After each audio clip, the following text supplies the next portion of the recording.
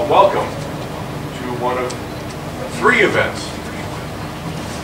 The dynamic duo on my right will be presenting here. At 11 o'clock tonight, they'll be performing in concert, I think elsewhere in this building. Yes. And on the 14th, they will be hosting a conversation with another great composer for film, A.R. Rahman, whose arrival we are now announcing formally. We didn't say anything before, we just confirmed it the other day, and they'll be talking with him on stage. I think you probably read about them in our guidebook, and I don't want to hog the microphone. Why don't you? Why not? Okay. That better? Sussan Deyhim was born in Tehran, studied with Maurice Béjart, and I seem to be unable to stand next to her without saying that she is, in my book, the most electric and galvanizing and riveting performer I have ever seen. Oh my God, I'm blushing. When I see her on stage, and part of that is Sussan, and part of that is her sidekick over here, Mr. Richard Horowitz.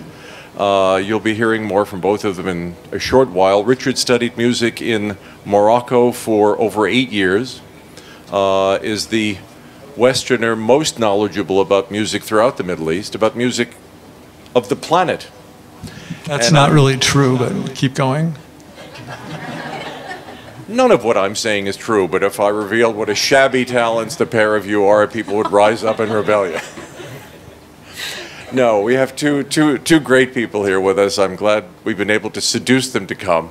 And let's sit back and see what they have in store for us. Thanks. Thank you, Peter. Sussan, shall I start this? So thanks for coming. As you see, let's project this piece of paper here because I just want to get the point across that this is what we're going to be going through today. Now, I hate actually reading notes, and so I'm thinking about just forgetting about all these notes and just starting to talk to you, and then leaving the notes, and you can read them later and go to the website, and then that way it'll be a little more interactive because I'm also not going to wait for a question and answer period. So if anybody has a question while I'm talking, then just raise your hand and I'll try and answer it. That'll make things more interesting. We'll add sort of a random thing into the talk. And also, probably if you have a question, that means 5 people have the same question if you don't understand anything. Because I may get a little technical. I don't really want to get too technical. But some of the technical stuff is really interesting because I'm trying to cover a lot of information from the importance of music in film and its origins in the universe to robotics and all kinds of transhumanist elements and a lot of things like that that all influence musical composition. So first of all, I will read this part. I'd like to thank H.E. Sheikh Sultan bin Tahun Al Nahyan, Peter Scarlett, and everyone in the Middle Eastern Film Festival for really understanding how important and urgent it is to bring people from very different cultural backgrounds closer to real understanding to one another through creative cross-cultural exchange. We're very lucky to have these enlightened leaders who are in the process of making a profound change in the world. They are setting an example in Abu Dhabi for the rest of the world to follow in all sectors, from the arts and sciences to the environment. And I think we are really all here to help them make this message clear to the rest of the world. And I know that's a little formal, but I think that's really important. Now, let me start going here. Hold on. Okay, now, I'm going to ask you to raise your hands. Who thinks that at the beginning of the universe, infinitesimal seconds after the Big Bang, there was sound or light? Now, if you think there was sound, raise your hand. Okay, now if you think there was light, raise your hand. Okay, a lot more people said light. Now, since you said sound, would you mind telling me why? We can give her the microphone, maybe. Okay, good. That's good. Okay. I don't really know what the answer is, but Just instinctive. That's good. I like that. Yeah. Does anybody else have something any reason? Okay, well, I'll tell you, I told that to a woman from New Jersey one time, and she said to me, well, it was the Big Bang, so it must be sound. You know? So now, how about for everybody that said it was light, who would like to tell me why it was light? Who raised their hands and said it was light? Everybody over there did. Wasn't there one person that has a reason? Or was that just, okay? As creation of matter, so energy is being released from a release of energy. This photons and photons is light, so it must be light associated with exposure. Does that make sense? Well, and also light travels faster than sound, right? So that's the classic intellectual answer to that question. Okay. Now, what I will explain to you is that actually you were right. How do you know? It was just instinctive. Oh, I forgot. Do you know why you were right? Because in the Bible, it says God said, "Let there be light." So that's the said. Do you believe that now? Is that why? Okay. No. Okay. So there's another reason too, just in case that's not enough information. Okay. So in Scientific American in February 2004, there was an article, and it's the only article I ever cried reading in Scientific American, that they used the cosmic microwave background in radio telescopes. The cosmic microwave background is a constant throughout the universe with a fluctuation of 1 in 100,000%. So it's like rings in a tree, and they use that to date the age of stars, and so they can say the star is 14 billion years old. But the universe is about 14 billion years, so most stars are not quite that old. So then they went back to infinitesimal seconds after the Big Bang, and they found a chord moving through disparate subatomic particles for 380 million years in a sine wave like this, right? And wait, first of all, everybody that said light obviously did not read the program notes, which was explaining that I'm talking the lectures about why Arabic maqam is traced to the origin of the universe. So that's sound. I mean, get it together. So, okay. So anyways, so this chord was moving like this in a sine wave. There were no atoms formed yet, just subatomic particles. And then at the bottom of the sine wave, after 380 million years, the first atoms were formed. And then after that, another 380 million years, and the first stars were formed. Okay, so there was light in the universe, and there was sound in the universe for 760 million years before there was a real source of light. There may have been a proton hitting up an electron, but it was sucked up immediately. So it wasn't until stars were formed that I would say that there was really light in the universe. And then they went back. This is when I started to cry. They went back and they looked at the overtone structure of the chord. And the overtone structure of the chord, that's how you create timbre, that's how you create musical, the differentiation of the sound in musical instruments. And it's also how when you're singing the natural voice, you will sing different overtones from the overtones that were created by Western music. So they found that this overtone structure of this chord, the major third, do, re, mi, was a quarter tone flat. Now that doesn't sound like much, but you know, if you realize that the microcosm and the macrocosm are very finely calibrated. So if you calibrate the microcosm off by a quarter tone, then if you're like say flying to Mars, you probably will miss it, right? You know, so this quarter tone flat is actually the same tuning that exists in Arabic music, in Indian music, in Persian music, and all the great savant music systems of our world, and basically, look, in Western music, what happened was in 1722, Bach created the well-tempered clavichord.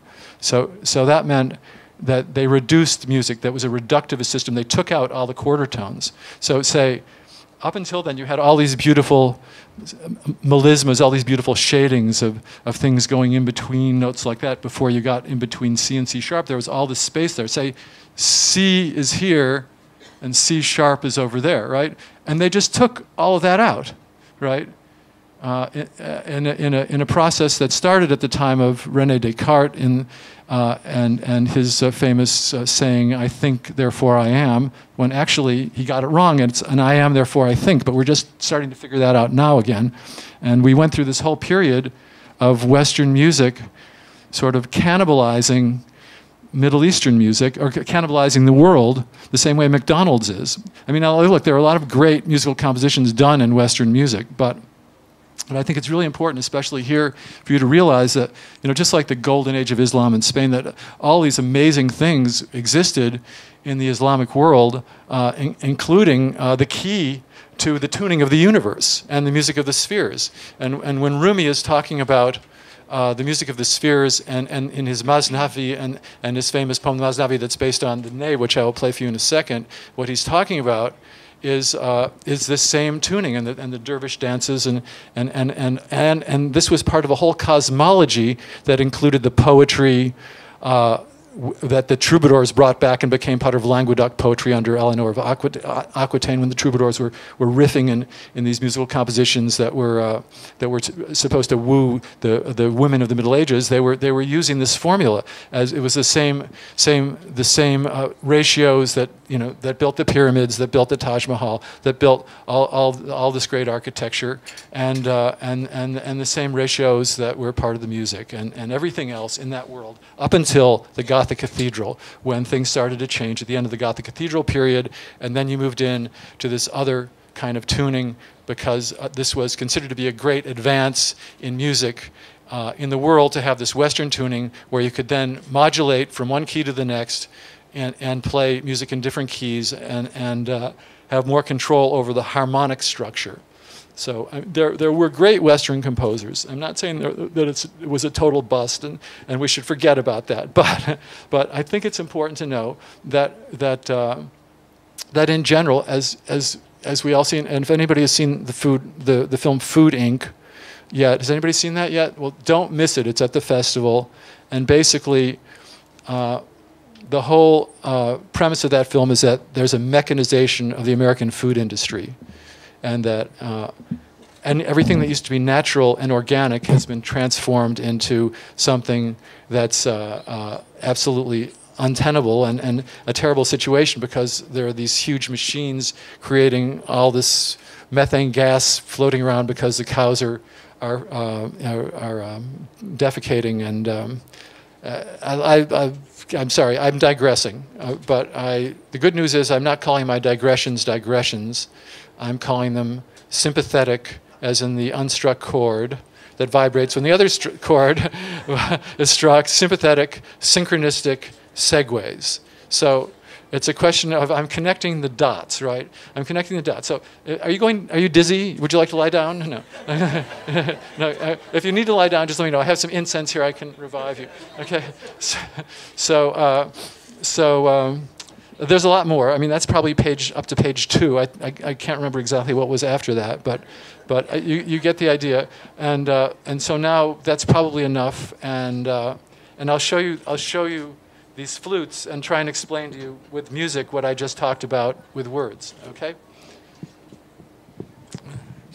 So first of all, whenever you see See, what happened was, with Western music, they were stuck now with these 12 tones and nothing in between.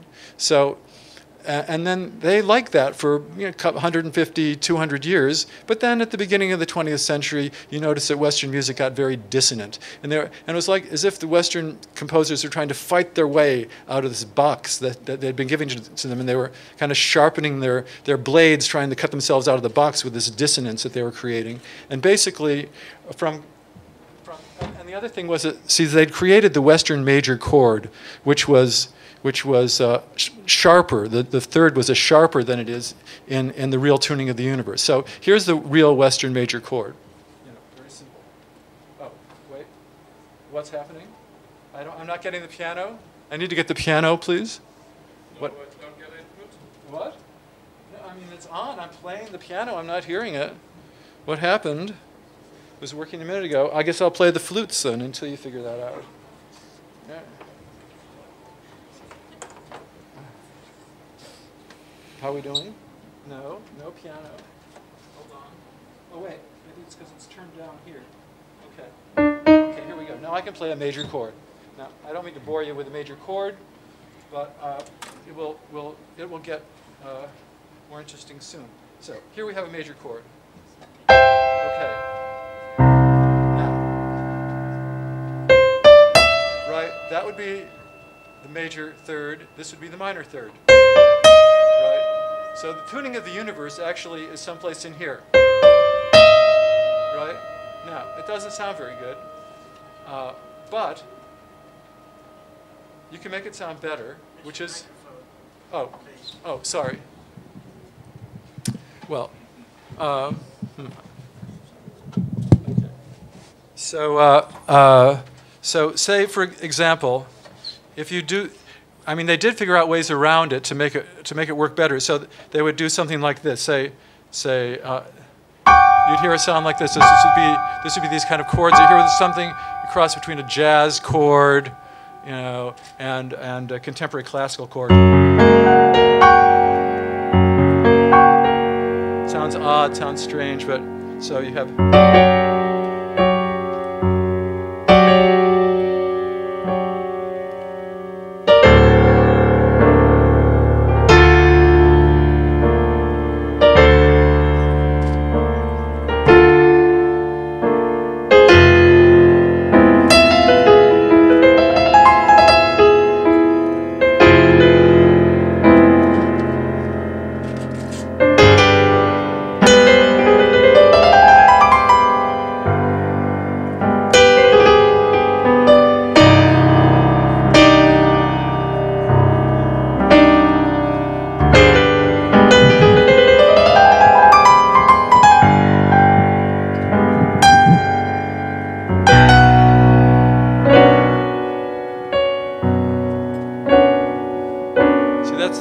They're trying to smash their way out of the box by making these chord clusters. I mean, you know.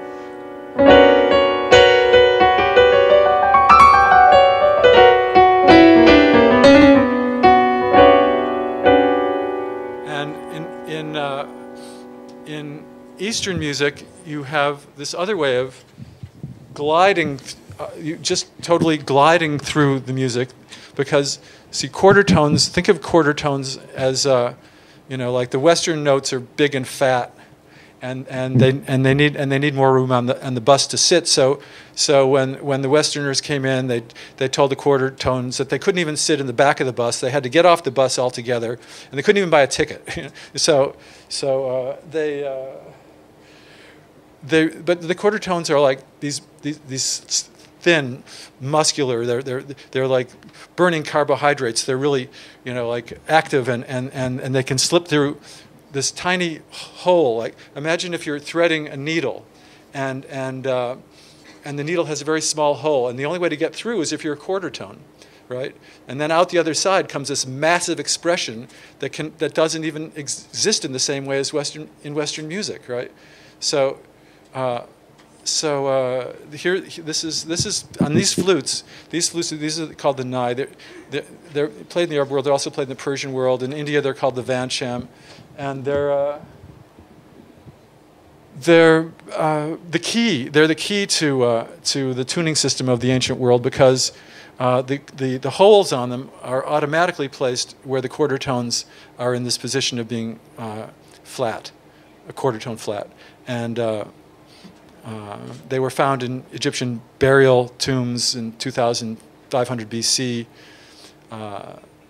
It's a very sad music. It's in Rumi's Masnavi. He's talking about being the ney is cut off from its roots, and there are fire and tears in the soul of the reed. You know, that kind of thing. So it's classically music from this part of the world is perceived as being not as happy as Western music, which is more uplifting. I tend to disagree. I think the variations in this are, and the subtlety and some of the rhythmic structures are happy.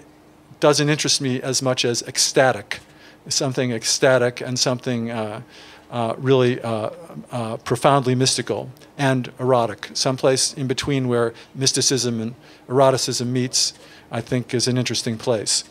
So so this is the sound of these flutes, and this style is not the normal ney style you may have heard before, because I mix the Turkish and the Arabic styles, and also normally circular breathing is reserved for the trance music and the brotherhood music, and not for the classical modal composition, which is known as maqam here, and daska in Persia, and raga in India.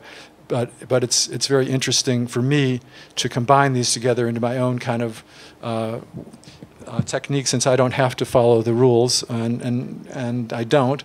And the only other difference is that, say, in Arabic music and somewhat in Persian music, you can transpose from one mode into the next within a given composition, where usually in Indian music you will stay in the same tonal center for the whole composition.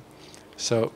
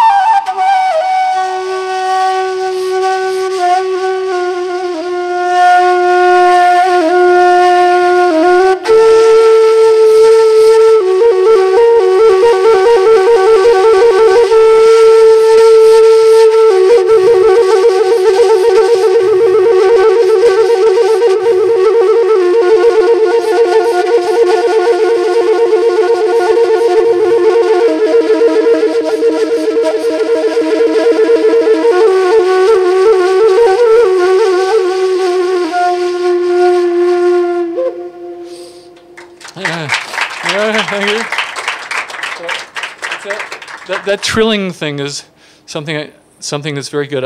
You don't really trill like that either in Turkey or in the Arab world or any place else. But it's more of a Western thing. But I put it in there because I use that a lot in film music. It's good for building tension and things like that. So, and basically, when Peter was saying, I don't really know, I mean, I'm just telling you what I know. So what I told you sounds good because I know it, but you know, that's only like that much. And then there's all the rest of the stuff. And basically, I'm not an ethnomusicologist, and I'm not somebody who's an expert in anything. I learned some things, and I'm an artist, and I brought them into my work, and I make them part of what I do in the ways that I think are good to create something that feels something that I can express and feel comfortable with. But there are plenty of brilliant ethnomusicologists and real scientific people in this country and all over the place who really understand the depths of maqam and the depths of raga and all these other systems, and that you should definitely try and learn from, because they have the real information about all of the subtleties of the way these things really interact on a scientific level. So, okay, now, Sussan, do you want to speak, or do you want me to play some music from your website, or I will just say something about what you just said. Okay. There's always as Peter said, I'm from Iran. I grew up basically up to my almost late teens in Tehran. I was a ballet dancer there. Every time I say that, everybody else says, "Oh, the belly dancer." I said, "No, no. I was a ballet dancer, and I also was in a company in Persia that was affiliated with." Personally, I really don't like belly dance. I don't think it represents any aspect of Iranian, Middle Eastern mysticism. I think it just was a created thing by opiated, court. I think the movement is really cool and probably feels really good, but I don't think you should. I love belly dancing. I know, and he's good at it. And don't do it, though. Don't start showing people that you're good at it. So, it was a progressive Tehrani school. We had this ballet class out of nowhere, and I found it very ridiculous when I saw it, and I just wanted to really tease the teacher, so I started taking it, and very, very soon after, I was very hooked, and was part of the Pars National Television. We performed on Persian television monthly.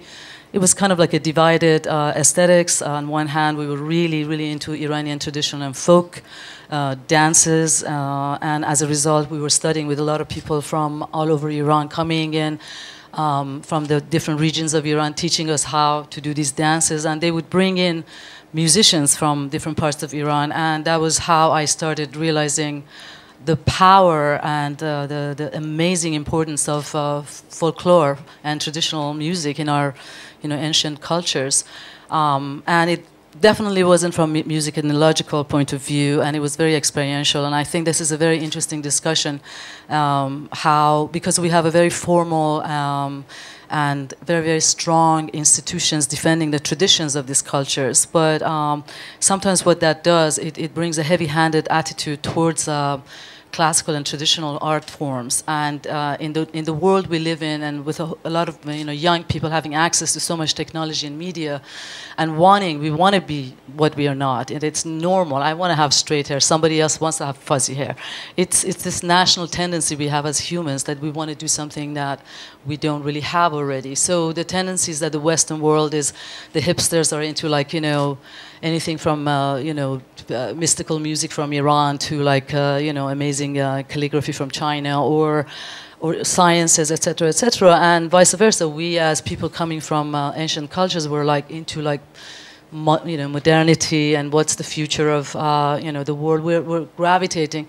So what's really has been interesting for me for the last 30 years, since I haven't been living in Iran. And I actually gravitated very much towards what initiated the ecstatic experience for me, which was the first time in Iran when I was studying the dances from the southern parts of Iran. There was a tradition called Zar, which is this sort of ecstatic dance with this very, very beautiful music. And I was I think 15. And we were into Tehrani music. It was the same, disco music from the whole the cabaret version of Abdul Wahab with a Persian singer doing the samba version. It was basically pop music of Iran was, like many other places, pretty much like a kitsch thing. But it was kind of, it made you move and dance, and it's all good. But that experience for me at the age of 15, when I saw these people come in and do that music, and this person went to this state of ecstatic experience and started moving in this way, this combination was the most alchemical initiation that I had ever experienced at that time. I couldn't call it anything. I didn't know what it was. I just knew that this was something that I just had never experienced, something that was so out of my body. And that for me became the initial point of trying to figure out what that feeling was, because I wanted to have more of it. It was grand, and it was amazing, and it was in my blood, and it was my bones, and I couldn't intellectually, judge it. That feeling that we get from the cultures we come from, when exposed to tradition, not from the academic point of view, and not from the very sort of stiff, institutionalized, not that I don't like that. I think that's really important, because who's going to protect the culture if we don't have heavy-handed people sticking to it?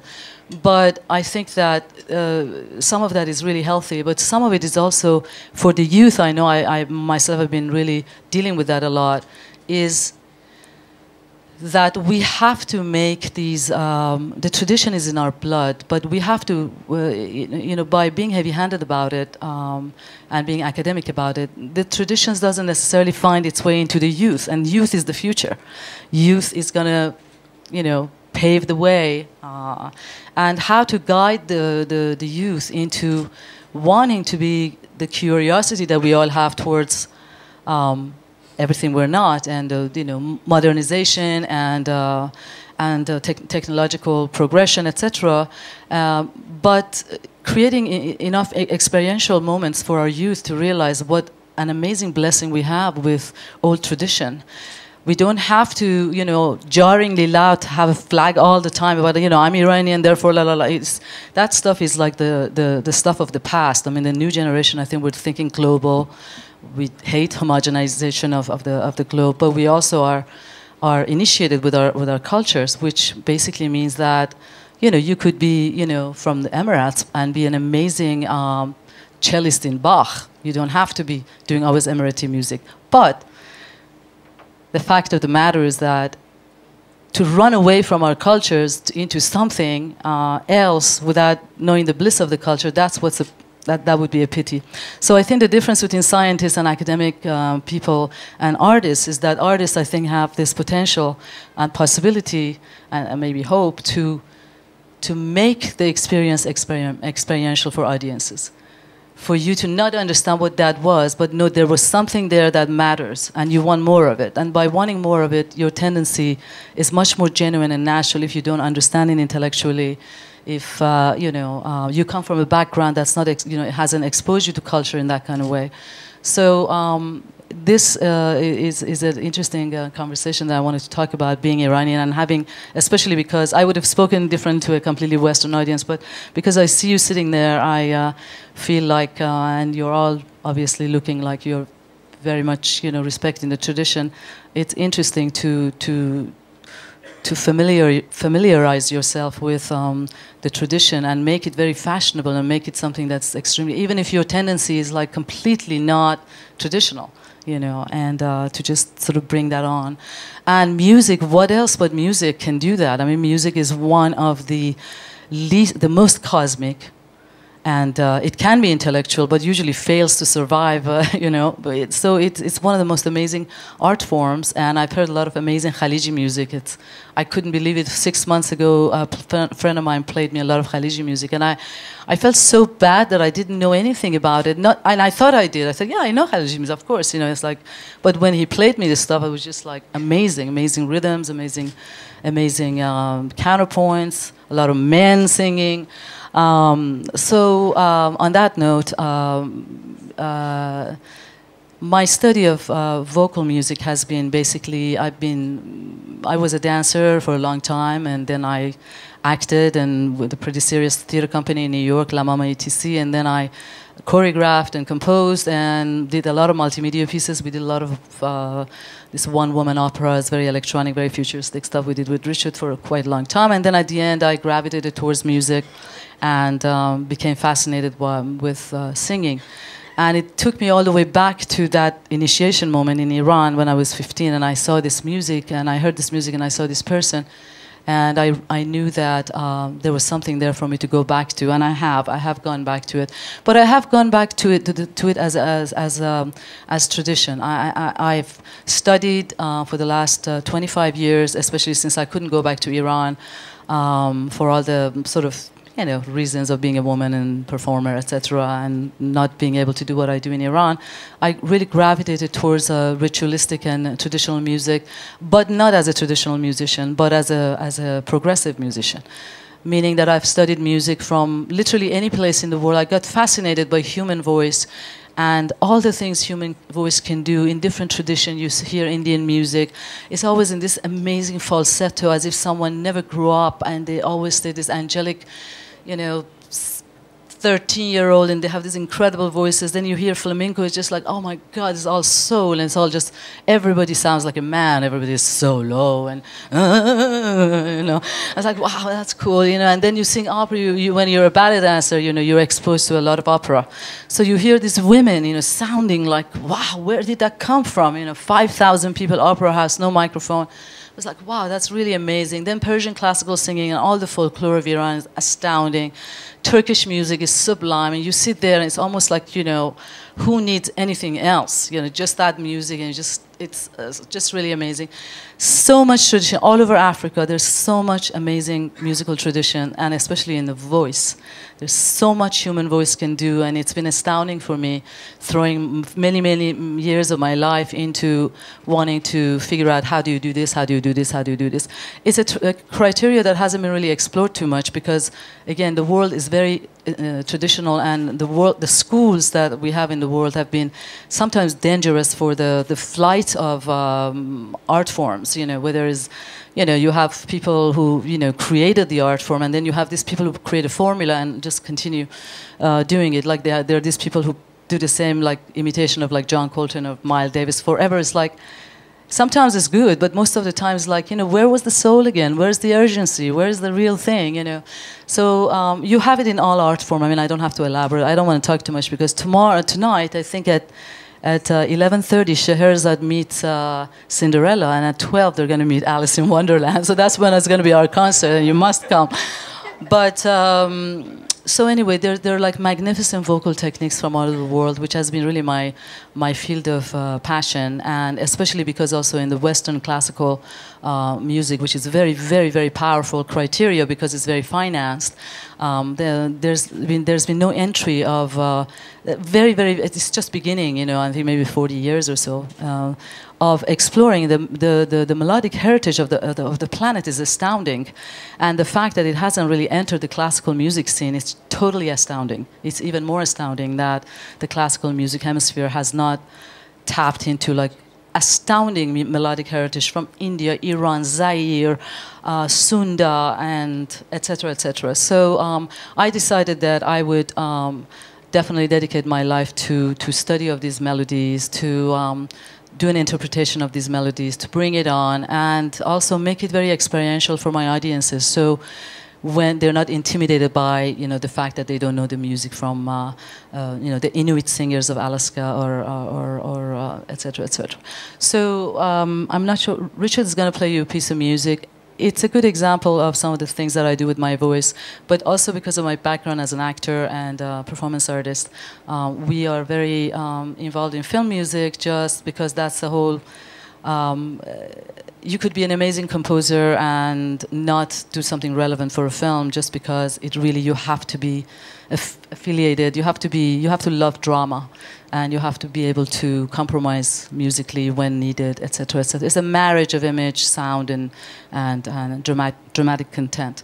So I shut up basically. Thank you for listening to me, and here's me singing, and then Richard will continue.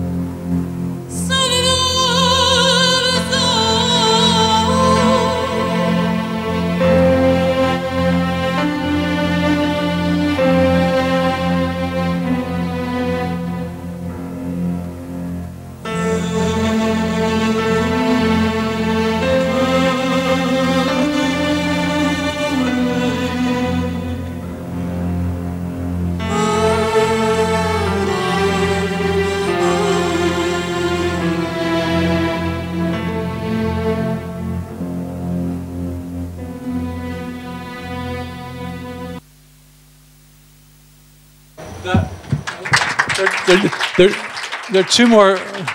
No, wait, Sussan, I'm going to play two. I want to play the other two pieces first. But just to let you know, the way that happened was that Sussan got the call 4 days before she had to show up in Poland, and she basically composed the music by ear, and then showed up on stage. They said, well, why don't you just improvise over the music? She said, well, you're not improvising, so how can I improvise? Because if I improvise, you have to listen to me and then react to me too. So, you know, it was a situation where she had 40, this goes on for, you know, probably 40 or 50 minutes, this whole thing. She had to figure out where to come in and where not to come in and what to sing and remember it, because she wasn't really reading music. And she just got on the plane, went to Poland, and they filmed this thing, and that's what we got. So this next one is the kind of thing that she also sings with Bobby McFerrin a lot, and other people like that, and Tabla Beat Science, and she does a lot of, this is kind of Inuit throat style singing thing that she does.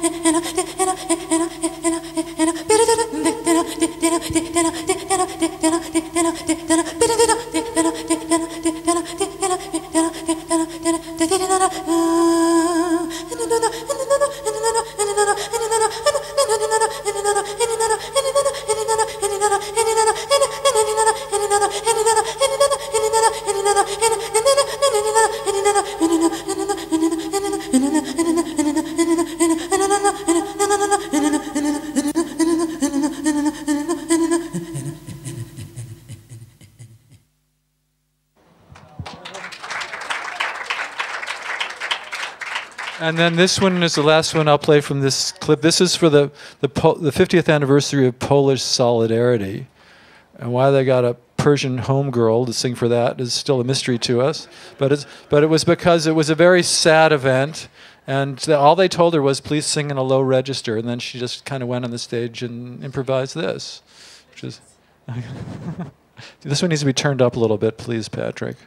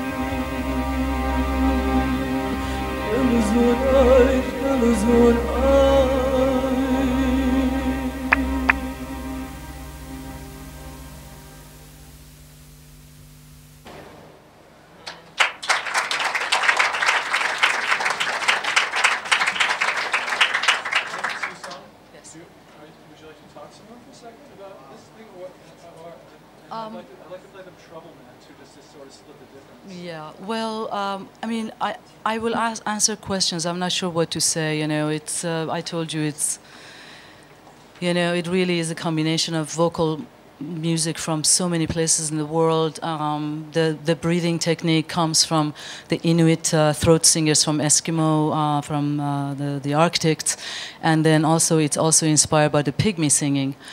They do this thing that they sing into each other in throat singing, but it's usually done by two people. Go to it's really interesting, and for a while it took me some time to figure it out. How do you do this? And then also in terms of breathing, it makes you quite dizzy. So it doesn't make me dizzy anymore, but it's something that you develop stamina for.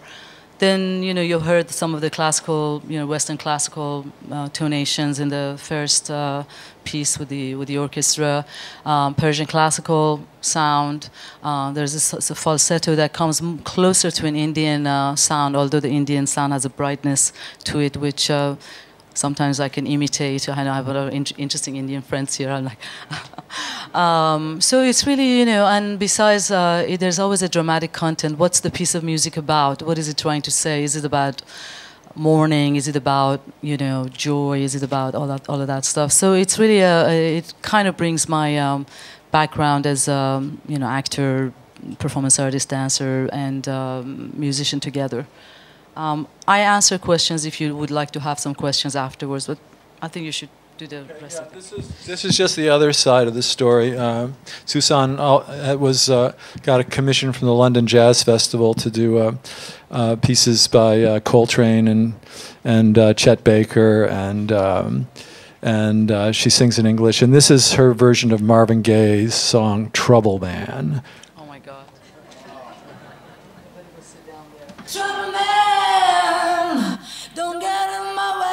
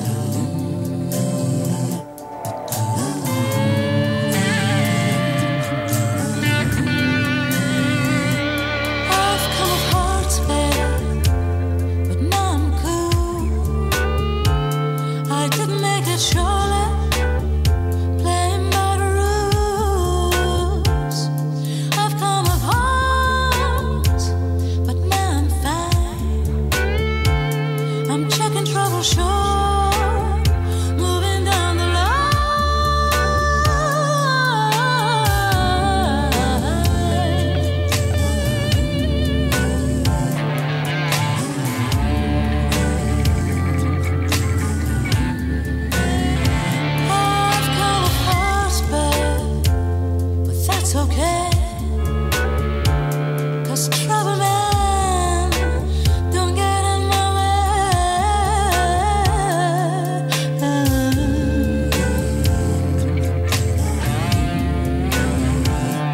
I've come apart, baby. I've been for real. Gotta keep moving. Gotta roll to town. I've come apart. Come on, get it down. There's only three things, that's for sure: taxes, death, and trouble.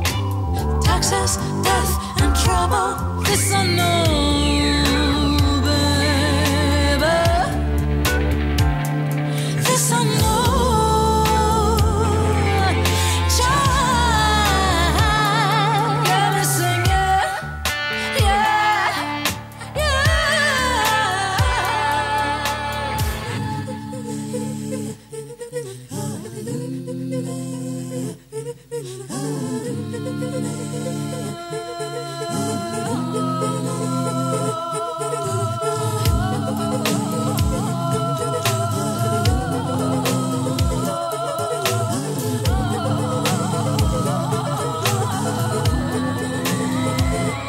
I've come apart, baby. I had to fight. Well, the amazing thing is that 15, when I was 15, I told you about this initiation thing. You have that in Black American music. You have that in African music. You have that in Khaliji music. It's interesting, that element, the sacred element in music, how the globe shares that, and how we need to protect that aspect of cosmic sonic traditions we all have in different parts of the world, and keep it alive and keep it real, as they said. Richard, I think you should do the rest of your conversation. So let's see, we have about half hour left. I brought this box. I wanted to show you this box. This is a little technical, but it's interesting because it's a pretty cool story. Basically, how many people here know about virtual reality? Virtual reality, people know what that, everybody knows what that is? Girls, you know about that? So, when you move through space, you have this goggles on, and you have this glove, and you can fly through all these spaces in three-dimensional things and everything. It's kind of like moving through a 3D movie. And it was invented by a friend of ours, very close friend of ours, named Jaron Lanier, in the early 80s. And by the time, he had a big company in Silicon Valley called VPL, Virtual Programming Languages, with about 50 people working there, that eventually was industrial espionage by the big French company called Thomson. And this is interesting because the reason I want to talk about this is just that there's kind of a war going on right now in the different parts of the scientific community that will eventually affect all of us. So I just felt it was important to let you know what's going on. And basically, it's a war between scientists like Jaron, who are still humanists, even though he wrote one of the most important artificial intelligence programs on the planet, and scientists like Nicholas Negroponte, who runs the Media Lab at MIT, who is basically in the tradition of Ray Kurzweil. And both of these guys believe seriously that all you have to do, we'll no longer need our bodies, and we'll just download our brains onto a computer, and then we can junk our bodies and go on, and we'll have everything we need. And the metaphor that Ray Kurzweil uses to explain why this is true is he says, and Ray Kurzweil is one of the smartest guys on the planet. I mean, he invented the Kurzweil synthesizer. That's like the tip of the iceberg in terms of his inventions. He's invented all kinds of other things. You can look him up online. But he invented the first piano sound on the Kurzweil synthesizer, the first digital sampling piano sound. So he says, look, you can compare robot intelligence to digital sampling on the pianos, and you can compare human intelligence to a real piano. And in the future, robots will be 50 billion times more intelligent than humans. And just look at the digital piano. See, nobody really buys real pianos anymore. What piano I'm playing is a digital piano. And real piano sales are way down, and digital piano sales are way up. So somehow in Ray Kurzweil's mind, that means that digital pianos are somehow better than real pianos, and robots will be better than real human beings. And this guy is very powerful. He's written all these books. One of them is called The Singularity, about when this is about to happen. And I'm not a total Luddite. I think there's a great new magazine that came out by this very interesting guy named Are You Serious? And it's a magazine called H+, which is a transhumanist magazine. And in this magazine, everybody's talking about different ways that you can add or subtract different parts of your brain and enhance it or change it and things. And and some of these things are really cool, and some of these things could be useful, and we will be moving in that direction. But on the other hand, some of them are ridiculous. So this situation, which is still sort of, how there was René Descartes, as I talked about earlier, and then there was this reductivism, this reductivist scientific method, which was basically, the rational thing. I observe the universe and then I figure out what's going on. But that changed. It basically changed in the 50s as a result of Heisenberg. Anybody know who Heisenberg is here? Okay. So anyways, Heisenberg was a friend of Einstein's. And Heisenberg came up with this theory called the Heisenberg principle, which was that they were studying the movement of subelectronic particles, and they were trying to identify exactly where those particles would be at any given moment. And then he realized that because of the very nature of human observation of the reaction, that it changed the reaction, right? So you could never really know by pure observation and rational thought what was really going on in the quantum world, in the smallest possible things, or in the largest, the macrocosm, the largest possible world, so this had a big influence on musical composition. I know this is a very roundabout way of me explaining how I compose the music for The Sheltering Sky, but all of these kinds of things are going through the head of a composer as you're reacting, and in each era the composer is reacting to different events in the world that create a reason to inspire you to work. And for a lot of composers in the early part of the 20th century, this realization led to an understanding that the random element in music composition was extremely important. Okay, and basically, random in music composition can also be considered to be like a collage technique, where you cut things up and put them together, or it can be put in a composition because you're playing a taksim or a raga, and this is something that Indian musicians and all musicians have heard known for a long time, that you don't just want to read notes on the paper, you want to take this music and make it into your own personal statement by improvising with it, and that's how you come closest to understanding the universe. Okay, so we're back to some of my original discussion, but if you understand that robots will get more and more powerful over the next 10, 20 years, and if they're not programmed with this understanding, then we will be in bad shape.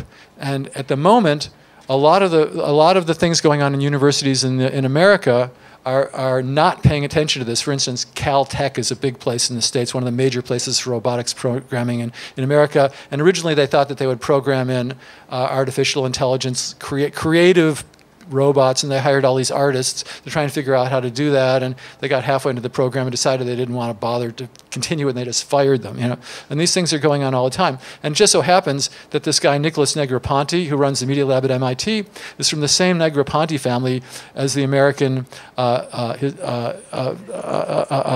what, excuse me?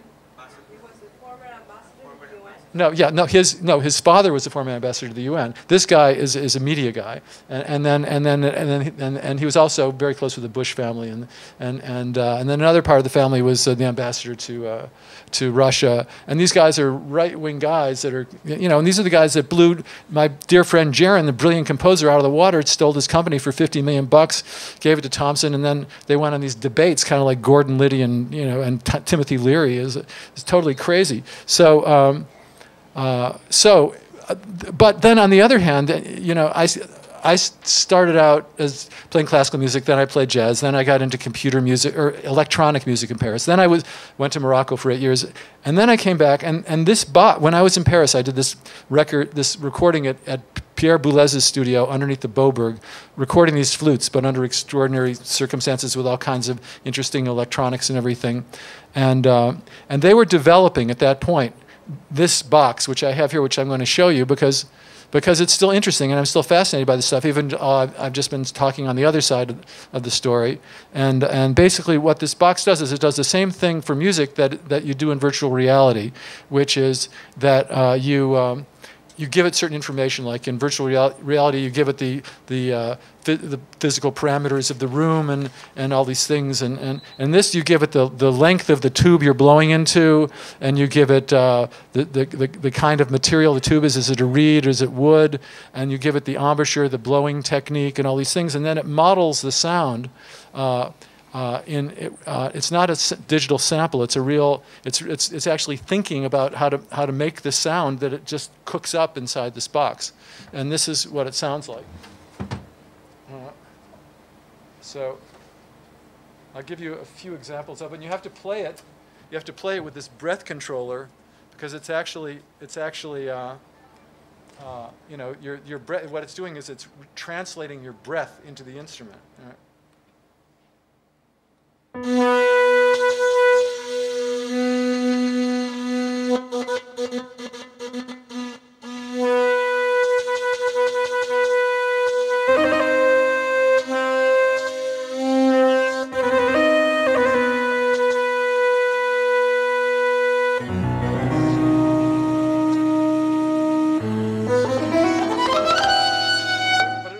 Two notes at a time. That's why nobody bought this, because everybody wanted to play 16 notes. But these two notes are extremely responsive. And this technology is 18 years old. And imagine what they're doing.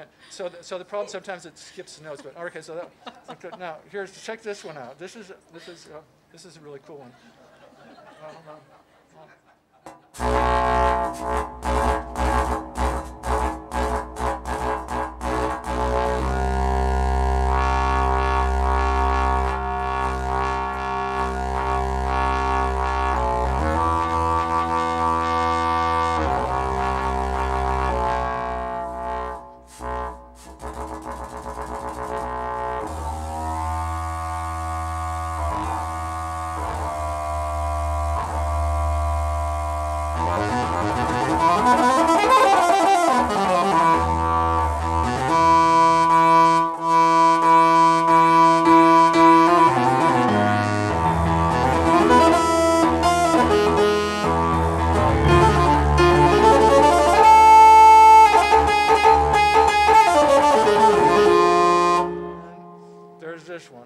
which I like a lot.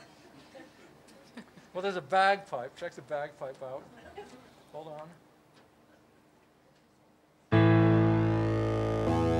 Oh, this bagpipe's still too low today. I'm going to turn it up a little bit, please. Up more. Turn this box up.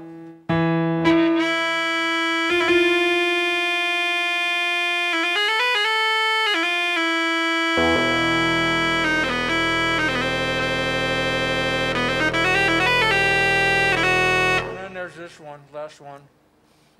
Hold on, sorry. This one's really cool. Okay. I thought we were going to go to Alice in Wonderland. It's like a Richard in the Wonderland.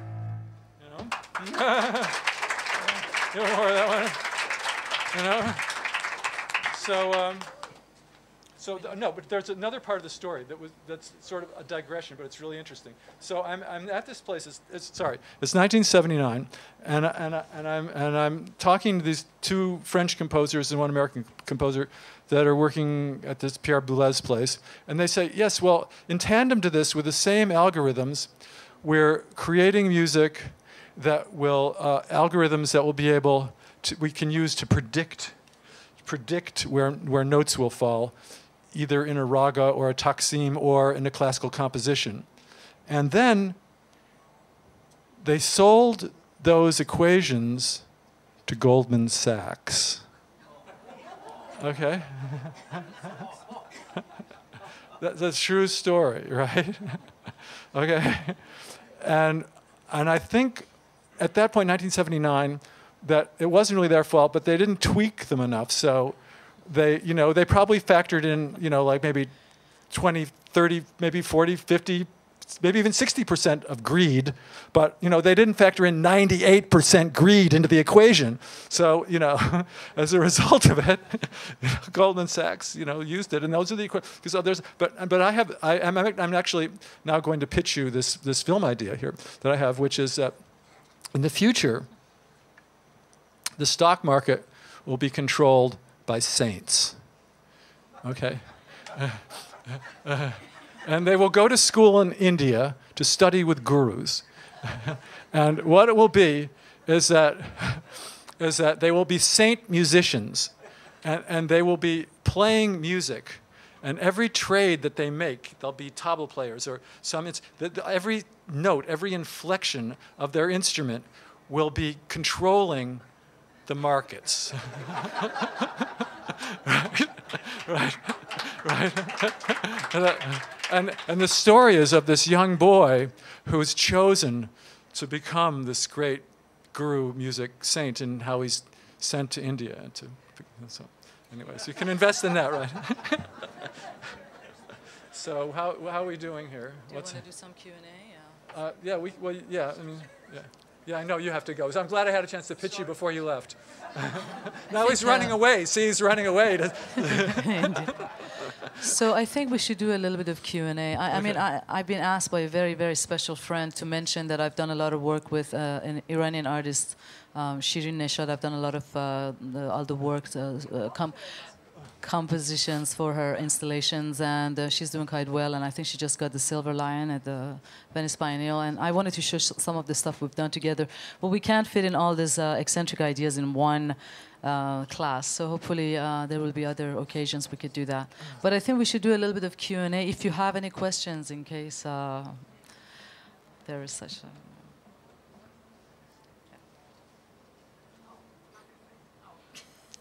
I wouldn't have asked a question.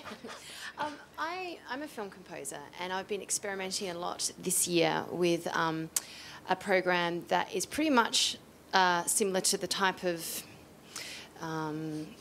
ornamentation that you do with your voice. It's called Francesca. I don't know if you've come across it. This amazing, is she jazz American? Yeah.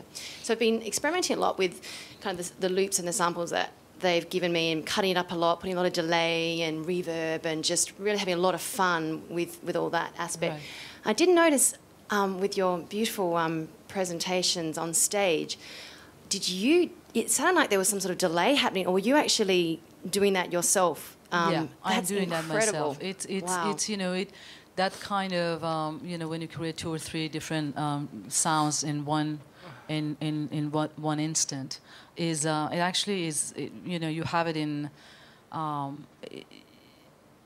you have it in it really the idea of it. Sometimes the idea comes from a tradition that already exists, but sometimes also the idea comes from the fact that I really, what I like least about Western classical music, they keep teaching you how to sing clean, because if you don't sing clean, you don't project in an opera house. You have to stick to the rule of creating very pure vowels. Taking the air out of the voice. Italian language, the bel canto tradition. So you keep learning how to do this very clean sound, and a clean sound is not always very expressive of what you want to do emotionally. And so I try to mess it up as much as I can, but it is not processing. I mean, sometimes I process vocals, but in this in these cases, it's not processed. It's just the stuff that I do. And I don't know in which instant you're talking about. She's talking about the circular breathing stuff. You're talking about the breathing? I think the way that you create such perfection every time you repeat a motive that it sounds like it's just being delayed. Do you know what I mean? Like the replication is just perfect. I mean, it's unbelievable. It's fantastic. It's work. Yeah, I can see. It's, my training is I'm originally classical, but my training, I mean, you have to be a very, this is not something, I started composing the music that I sing because I had these ideas and I composed, and then I had to really develop a technique to do it live, because there's one thing to come up with a brilliant idea when you're in front of a microphone, and there's another thing to actually stand in front of an orchestra with very little support and just go for it. So it's been meticulous. I mean, I've spent a good 25 years on, very classical training for alignment, and then everything else is just experimentation to try to find what's healthy for the voice, because you could actually lose your voice doing this kinds of stuff. So it's work. It's very inspiring. Thank you so much. Thank you very much. Hi, my name is Shami. I'm from Dubai Women's College. I teach media and film there, and about half the audience is media students, female media students, Emiratis that are studying film, have made films with me. One thing I want to say is a lot of these girls have already started working with composing music for the shorts they've done, little commercials, PSAs they've done, and I've been pretty blown away by their kind of natural instincts for being able to do that, for mixing image and sound and dramatic intent and all these things that you're talking about. I'm wondering, I don't know if this is beyond the scope of what you guys wanted to do here, if you could speak just a little about that, about approaching a scene, approaching a film as a whole, as a composer, and how you break a scene down, how you break a film down, how you work with dramatic intent. I know you were involved with The Sheltering Sky. I don't know if you were involved with Shireen Nishat's feature, the recent feature. No, but I've done the other 8. Okay, so I'm wondering if you could speak a little to that. Well, that's okay. Well, basically the way I work is I like to work off the written material first. So if there's a novel, I read the novel even before they finish the script. I like to get the script, and as soon as I get something I can go on, I start to work. And anyways, while I'm reading it already, I mean, there's all these musical ideas coming up. I don't like to wait until I get a cut. I think that destroys the whole process. I think it's much more interesting and much more imaginative and much more free. Because, well, first of all, I directed a film when I was 20 called The Fourth Person Singular, and then it was all based on Bergman, and in the middle of the process I decided that I wasn't an existentialist anymore, and it became very hard for me to finish it, and I decided then I was going to go back to music, and my music was going to have nothing to do with images, so I didn't really do anything to image until I worked on The Sheltering Sky, which was the first film I ever did, and then what happens when I finally got into it, though this is still fun, and I really like going to picture, and it's great to actually have the image to work with. But if you don't have the image and you're working without it, then all of a sudden you really just create a piece of music that stands on its own, that has all the emotional elements and the whole distilled synthesis of everything that you want to create. And then after that, you break it down, and you see now this part and this. You would start attaching things to different places in the film, and it's a much more fulfilling process for me to work that way. For me, I've had 2 kinds of involvements in film music. One is that because of the nature of my vocal work, I get invited to sing on movies with other composers. Invite me to come and improvise and sing on their pieces of music. Like I sang a little bit on The Kite Runner. I sang at the Last Temptation of Christ. Unfaithful, I think. Stoning of Soraya. Stoning of Soraya. Which you should see. And also, as a vocalist, it's interesting because then you're there not only as voice but also as an actor, who is expressing sound from the point of view of with dramatic content. So, in a way, it's like a very open palette. Of course, sometimes composers have like priorities, like say, can you be more in the sort of classical sound or be more like Eastern? Or in the case of The Last Temptation of Christ, Peter Gabriel was and Scorsese were there together, and they said, "Could you do something that's very, very non-referential, but also very traditional?" I'm like, let's think about that. Yeah, but they also said, can you do something that will raise Lazarus from the tomb? Yeah, but also they say, can you do something that raises Lazarus from the dead? I said, well, yeah, of course, that's my expertise. So that was that. But so as a vocalist, I have, this position. It's very interesting because you just basically see the image and the content of the film, and you could be very abstract-minded, and usually composers are really, really open to the possibility of doing something that is they didn't write. They usually don't write for me. They want me to perform my thing. But as a composer, and I've done a lot of sound design, which is really interesting to me because it deals with technology, working a lot with electronics and all the digital software, etc., etc. That's really a different criteria because you really need to be, in a way, you're just really an arm or a leg to a scene, and sometimes you come up with really great stuff that's great on its own, but it's really not the best companion to the image. So in a way, it's a very interesting position. Sometimes it feels like, oh my God, you don't hear my thing for this piece, and no, I mean, the director doesn't hear it, and then you realize it's really, for example, for the works that I created for Shirin Neshat's installations, which are in all the major museums, a lot of because there's no narrative in her films, it's all just visual. Really, there was a lot that she intended, but it wasn't coming out of the image. You really needed the sound to be almost like to create linguistics for the image and for the lack of script. So it was extremely abstract-minded, but also very provocative and evocative. And together they created something that was finished. But individually, the music was very abstract and the image was very sometimes didactic.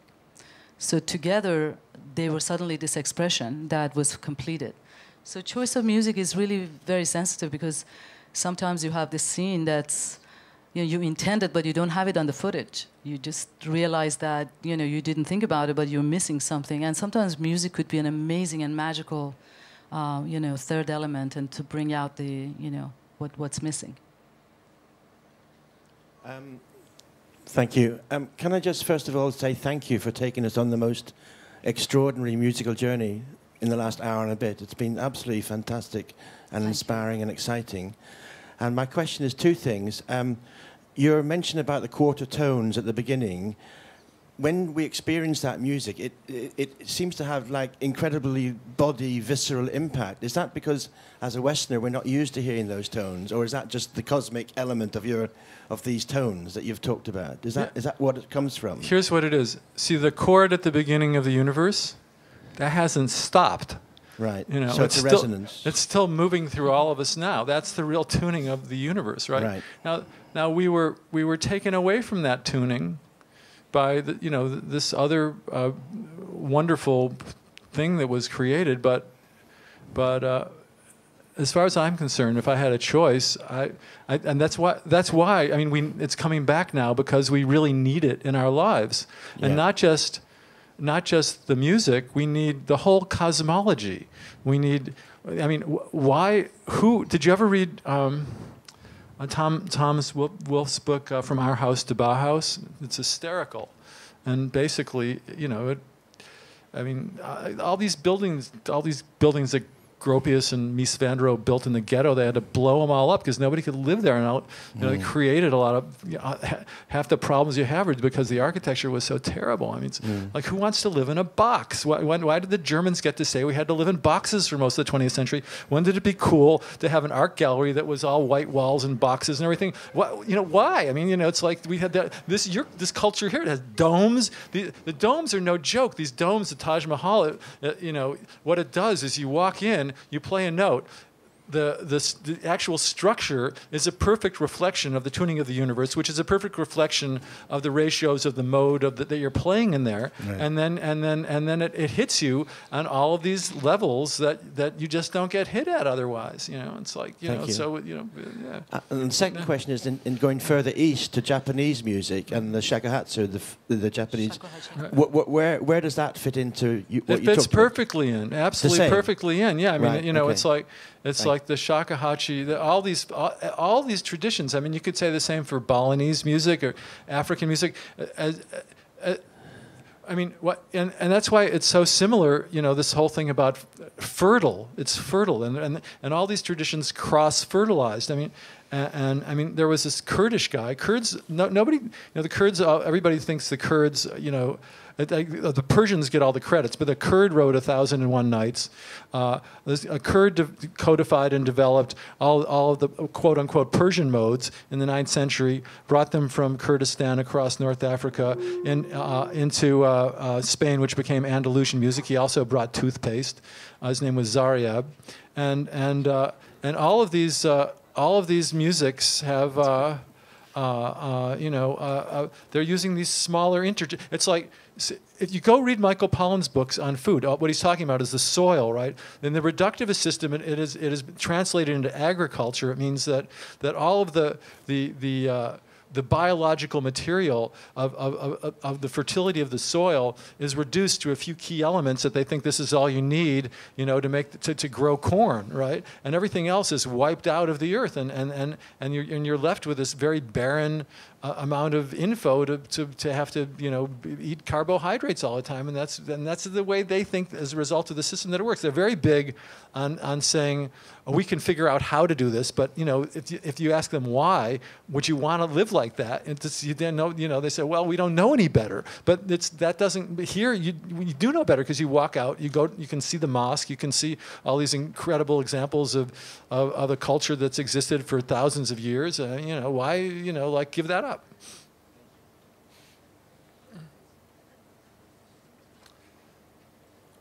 Okay, I don't think we have any more questions. I think that's good. Thank you.